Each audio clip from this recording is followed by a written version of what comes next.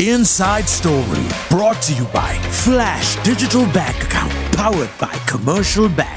පරිස්සමට ගෙදර ඉඳන් ඕනම ගනුදෙනුවක් කරන්න ෆ්ලෑෂ් ඇප් එක සමග ගෙදර ඉඳන් ෆ්ලෑෂ් account එකක් ඕපන් කරන්න ඕනම ගිණුමකට මුදල් හුවමාරු කරන්න ඕනම බැංක් එකක account එකක් ෆ්ලෑෂ් ඇප් එකට ලින්ක් කරන්න බිල්පත් ගෙවීම් ගෙදර ඉඳන්ම කරන්න ෆ්ලෑෂ් ඇප් එක ඔබේ ස්මාර්ට් දුරකථනයට ඩවුන්ලෝඩ් කරගන්න ගෙදර ඉඳන් ෆ්ලෑෂ් account එකක් අදම ඕපන් කරන්න හැමදාටම ගැලපෙන ඩිජිටල් බැංක් එක ෆ්ලෑෂ් කමර්ෂල් බැංකුවේ. In terms of the media and the respect that the Sri Lankan team got after they got into the 12, he can explain that for us. අතරම ඒක අදාහ ගන්න බෑ. ඒ කියන්නේ අපි qualifying rounds යනකොට එහෙම ලොකු ගණන් ගත්තෙත් නැහැ කියන තත්ත්වෙ තිබුණේ. එතකොට ඊට පස්සේ ඒ විශේෂයෙන් මේ players ලාට individual players ලාට ඒ කියන්නේ මේ talent එක ගැන චරිත අසලංක වනිදු හසරංග ඒ ක්‍රිකට් විචාරකයෝ මොකද පැතුම් නිසංක ගැන එතකොට පැතුම් නිසංක වගේ කෙනෙක් ලංකාවේ මාධ්‍යවේදීන් පවා මං හිතුවේ මුලදී කිව්වේ අපිත් දන්නේ නැහැ මෙයා ඒ T20 ගහන්නේ වගේ පොඩි එහෙම ප්‍රශ්නයක් මම ගොඩක් දෙනා තිබුණා ඒකට ගහන්න පුළුවන්ද කියලා. එතකොට දැන් වහල ජයවර්ධන වගේ ආවිල්ලා එතන පැතුම් නිසංකව බැක් කරද්දී එතකොට එතන මාධ්‍යවේදීනුත් ඒක එච්චරම කන්වින්ස් නෑ. ඒ කියන්නේ ඇයි කියන ප්‍රශ්නේ. යාට හයව ගහන්න පුළුවන්ද පොඩි. කියන්නේ මේක ටෙස්ට් වලට දෙන්නේ වඩා සුදුසු.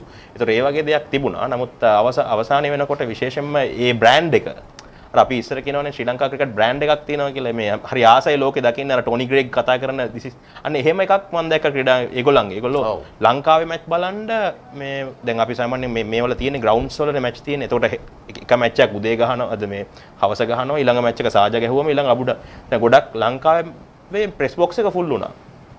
ඒ මොකටවත් නෙවෙයි අර ඒගොල්ලෝ හිතනවා දැන් අර ඉන්දියා නිවුස් වෙන මොකක් කරේ එකක් ඉන්දියාවේ අරගෙන නෙවෙයි අනිත් තරඟ බලනකොට වඩා ලංකාවේ මොන එක්සයිටිං කියලා පොඩි ඒ තරඟත් උණුසුම් වුණා. ඉතින් ඒ පොඩි එහෙම පොඩි එකක් දැක්කම මම. ඒ කියන්නේ ලංකාව තරඟ වලට අර මම හිතන්නේ අපි අර පරණ බ්‍රෑන්ඩ් එක පොඩි අපි කියන නසර් හුසේන් සෑහෙන පැසසුව ශ්‍රී ලංකා කණ්ඩායම මේ අනාගතය මීට වැඩි ඔය අතර මේ ගොඩක් දෙනා ඒක කියනවා. ඒ කියන්නේ මේ කොම ප්‍රතිවාදීන් බවට පත් වෙන තත්ත්වයක් තමයි මේ තියෙන්නේ. මේ මොකද මේගොල්ලන්ගේ පළවෙනි ලෝක ස්නානයේ සහභාගී වෙන්නේ ඔක්කොම 30ට අඩු අය. අනිත් එක හරියට බැලුවොත් කණ්ඩායම සමහරු මේ ජාත්‍යන්තර මට්ටමින් හෝ ජාතික මට්ටමින් හෝ T20 තරඟ 10ක්වත් ක්‍රීඩා කරලා නැහැ හරියට බැලුවොත්. ඒක ඇවරේජ් ඒජ් එක අවුරුදු 26යි. ලංකාවේ ස්කොඩ් එකේ. එතකොට තරඟ මම හිතන්නේ 19යි. එක ක්‍රීඩකෙක් කර බෙදලා බැලුවා මේක සාමාන්‍යයෙන් අනිත් කණ්ඩායම ඔක්කොම 30ට මේ ඇවරේජ් ඒජ් එක 30ට වැඩි. මම සවුත් ආෆ්‍රිකා ගත්තොත් මම 35ක් මම හිතන්නේ ඒ වගේ තිබුණා. එතකොට වෙස්ට් ඉන්ඩීස් ඇවරේජ් 55ක්. ඔව් ඒකනේ. ඒතර ඒකත් එක ඇත්තටම මට මතකයි ප්‍රෙස් බොක්ස් එක කෙනෙක් කිව්වා මේ වෙස්ට් ඉන්ඩීස් ශ්‍රී ලංකා තරඟේ මේ අංකල්ලයි සන්ස්ලයි ගහනවා කියලා පොඩි ඇත්තටම ඒ අර එහෙමත් තිබුණා. මොකද ක්‍රිස් ගේල් වගේ විශාල චරිත ඒකට පැතුම් නිස්සංග කියන්නේ හරි පොඩි. ඉතින් එහෙම පොඩි මේ එහෙම කම්පැරිසන් එකකුත් තිබෙනවා. එතනදී ඒගොල්ලෝ පෙන්නුවේ ඒක නෙවෙයි. මේ තරුණ අයගේ මේ අපි ෆීල්ඩින් එක උනත් ඒගොල්ලෝ පෙන්නපු වෙලාවෙ එක්ක මේ අර ක්‍රිස් ගේල් නිකන් හිටන් ඉන්නවා මොකුත් කරන්නේ නැහැ. ඒතකොට අපේ තරුණ ක්‍රීඩකයෝ එහෙම දුවලා පැනලා ඉතින් අතරම අර මට ඔය සහජවල මම එක දැක්කද තමයි සාමාන්‍යයෙන් අන් ඉස්සර ඔය අයිඩෙන්ටිෆයි කරලා තියෙන අවිෂ්ක ෆර්නෑන්ඩු එච්චර බෝලෙට එහෙම එන්නේ නැහැ. මොකද සාජා හර ග්‍රවුන්ඩ් එක මම කණ්ඩායම දන්නවා ඇති අර හරි පොඩිනේ. එතන අර අපි ප්‍රේක්ෂකගාරේ ඉන්නෙත් ඉතින් අර ෆීල් කරනවා වගේ තමයි. ගැහුවොත් එහෙම කොයි වෙලාවෙ ආවොත් එහෙම අල්ලගන්න ලෑස්තිලා ඉන්න ඕනේ. එහෙම රියැක්ට් කරන්න බෑ. අපි දැනත් කියන්නේ ආරම්භයේදීම මට කවුරු එකක් කැලුම් අය බැලුවා කියලා අර සනත් අය 189 ගහපු වෙලාවේ. මම එතකොට මම සනත් අයට ගත්ත අර මේ චරිත මේ අසලංකාර ලොකු හයව ගහපම මම කිව්වා සනත් අය ඔයා නම් මේක ගහන්න නැති එළියටම කියලා. මොකද අර සමහරවිට ග්‍රවුන්ඩ් එක පොඩි බලනකොට සනත් මේ පාරවල් වලට ගැහුවේ. ඔව් ඒක තමයි. අජිත් අපි කියන්නේ මේ විස්තර විචාරයේදී කිව්වා අජිත් අකාගේ පන්දු අතේ තියද්දි ගැහුවේ කියලා. මොකද මේ අන්තිමට මේ බෝල් කරගන්න බෑ අකාකට. එච්චර මේ ගැහිල්ලක් ගැහුවා මේ. හැබැයි ඒ දවස්වල මේ වගේ පිච් මම හිතන්නේ ඔච්චර බැටිං ට්‍රැක් නෑ. ඒ හින්දා මම හිතන්නේ අපි තනතිල සම්පූර්ණයෙන්ම දිලිසෙනවා. දිස්නේ දෙනවා. ඒ වෙනි තත්ත්වයක්. සමහරලාට ඕවර් 6ක් විතර යනකොට ලකුණු 50ක් ගහලා තිබුණොත් 51යි එකයි ගහලා තින්නේ ආවිෂ්කාරක කවුරු හරි එහා පැත්තේ අනිත් 50ම ගහලා තින්නේ සානා. එතකොට දැන් ස්කෝර් බෝඩ් එක දාලා මම දැක්ක මේ පෝස්ට් එකක් දාලා තියෙනවා. හිතා ගන්න පුළුවන් අනිත් පැත්තේ ඉන්නේ කවුද කියලා. කණ්ඩ ඔයා මේ දැන් ඔබ ඇවිල්ලා ජාතික මට්ටමේ පුහුණු කරුවෙක්නේ. ඔබට තියෙන විශේෂ අවස්ථාවක් මේ ගැන කතා කරන්න. දැන් ඔබ හිතන්නේ තවත් අභියෝගයකට මුහුණ දෙනවා LPL තරගමාලාවේ යාපනයේ කණ්ඩායම් බාරව. දැන් මේ උන්නතිය මම හිතනවා මේ ප්‍රවර්ධනය විශාල සතුටක් ඇත්තටම බලාපොරොත්තු වුණාට වැඩි බලාපොරොත්තු තිබුණේ නැහැ ඇත්තටම.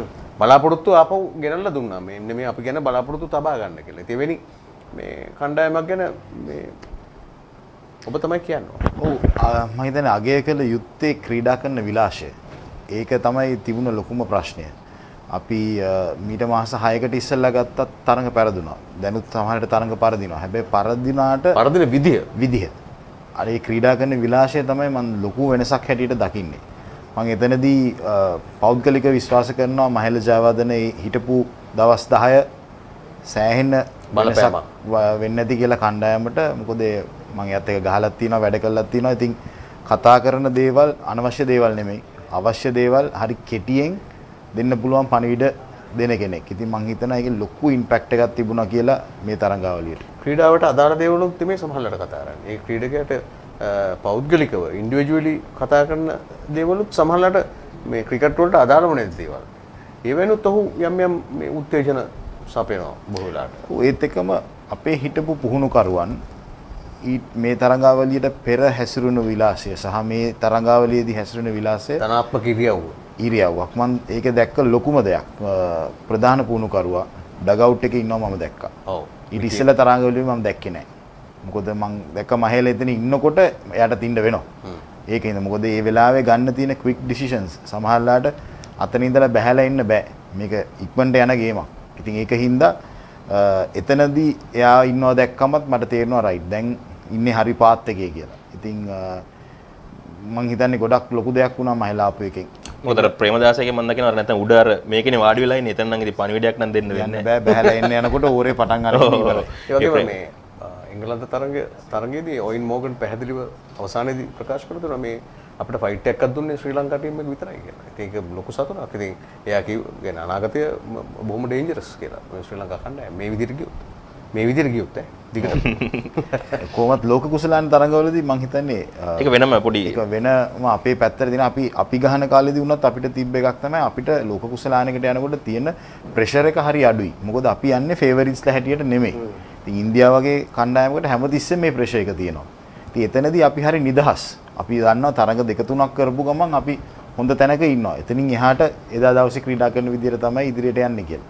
You know, there's a tweet actually, Kanda, that you put up, I think, once the national players came down. I think that's the tweet that's on your screen right now. ඔක මම අහන්න හිටියේ. Oh, අහන්න කලු. ඔව් මේක ඔබ මේ ශකිල් මේ කියවන්න කරනවා. Just finished national duty, landed in Sri Lanka at 1:45 a.m.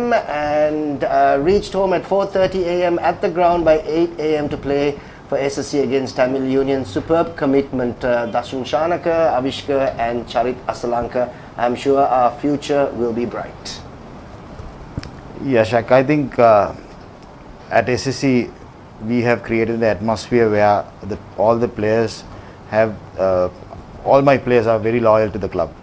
So that's the atmosphere that I have built. And I made a request because we were in a very critical situation during this club tournament with three-hour games washed out and lack of players, because from my team there are about 12 players on national duty, right. Because 3 of them in the World Cup squad, another 5 in the A team against Pakistan, and 3 of my under-19 boys, they were involved in Bangladesh series. So you virtually did not have a team. Luckily I had Dimut and Roshan in my side, right. But they were out of touch as well because they haven't played any cricket since the last test match 6 months ago. Right. So I had a very difficult time. Then we lost couple of games. So I just asked them, can you all come and at least play these couple of games? Then Dasun straight away said, yes, we have to come and play, otherwise we are not going to make semi-finals, so we'll be there.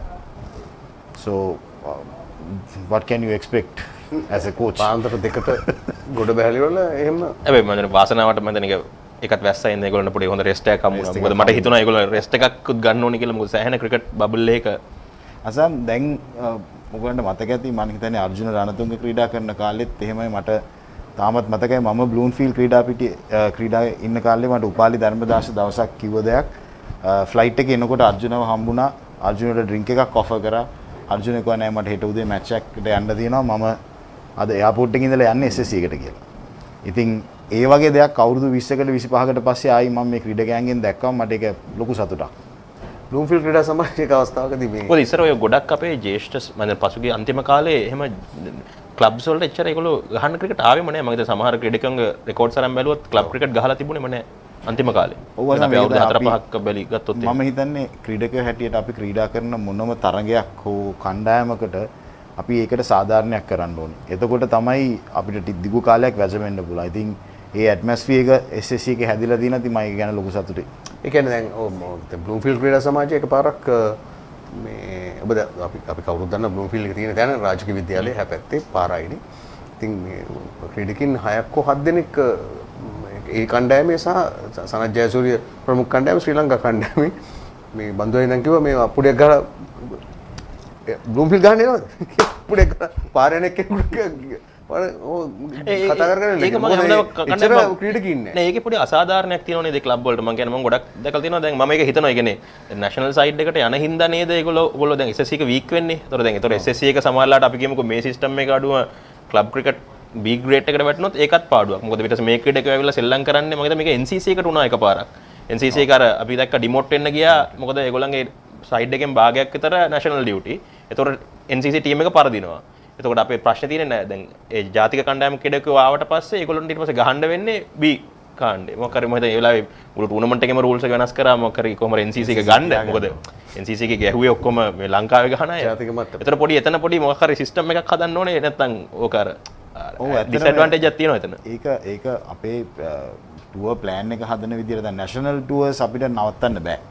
හැබැයි national tour එකකුයි A team එකකුයි under 19 එකකුයි එක වෙලාවේ ගහනකොට හොඳ clubs වලට ලොකු පාඩුවක්. පරිස්සමට ගෙදර ඉඳන් ඕනම ගනුදෙනුවක් කරන්න. ෆ්ලෑෂ් ඇප් එක සමග ගෙදර ඉඳන් ෆ්ලෑෂ් account එකක් ඕපන් කරන්න. ඕනම ගිණුමකට මුදල් හුවමාරු කරන්න. ඕනම බැංක් එකක account එකක් ෆ්ලෑෂ් ඇප් එකට ලින්ක් කරන්න. බිල්පත් ගෙවීම් ගෙදර ඉඳන්ම කරන්න. ෆ්ලෑෂ් ඇප් එක ඔබේ ස්මාර්ට් දුරකථනයට ඩවුන්ලෝඩ් කරගන්න. ගෙදර ඉඳන් ෆ්ලෑෂ් account එකක් අදම ඕපන් කරන්න. හැමදාටම ගැලපෙන ඩිජිටල් බැංක් එක ෆ්ලෑෂ් කමර්ෂල් බැංකුවේ